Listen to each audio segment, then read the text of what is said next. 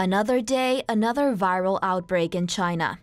China has confirmed the latest outbreak of the highly pathogenic H5N1 bird flu in Hunan province. On Sunday, China's Ministry of Agriculture and Rural Affairs reported the discovery of an H5N1 cluster on a farm in the province's city of SHAOYANG. The incident occurred on a farm with about 7,900 chicken, where 4,500 of the birds have died. Local authorities have responded by culling the infected birds.